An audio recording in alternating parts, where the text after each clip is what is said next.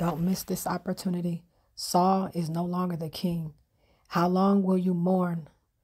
God asked Samuel, how long will you mourn for Saul? God has moved on to David. Saul is no longer the king. Saul is representing the past. David is now. David is the future. God is doing a new thing. David is the king. God is saying to pick up your cross. Pick up your cross and follow him. It's okay if you mourn, but keep moving. Keep moving in the things of God. Even if you're moving slow, but get up and move. Make some movement. Move forward.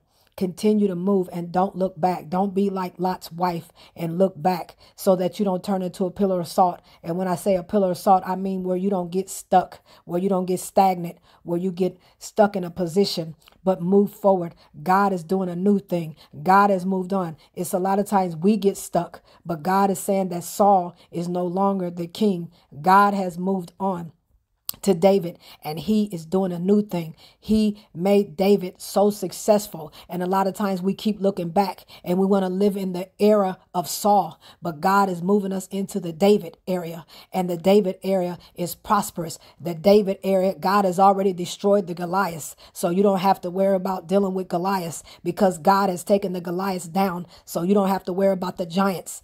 God has prepared the area for you already. He did it like he did when Joshua and them went to take down the walls of Jericho, that he already said the kings are already defeated. God put all the kings into Joshua and them's hand. He delivered the kings into their hands. So God is saying that now you can move forward. All of the people that you were afraid of, they have been moved. Your enemies have been moved. They have been scattered. So you don't have to focus on that, but you got to stop looking back. You got to stop looking back into Saul area, and you got to move forward into David. God has anointed David's head. God has anointed you to move into the things you have been called. You are chosen by God. So that means that you can do the things of God. God has equipped you on the inside. So that means that the enemy is trying to make you look back. He's trying to make you look back like Lot's wife did, so that you could turn into a pillar of salt, so you can get stuck. God said he's unstuck you. You are no longer stuck. You can move on. You was once stuck, but God said that now you're not. So move forward into the things of God and do what God has called you to do. The doors are open for you to possess the land and take over the land. Move forward. Move forward.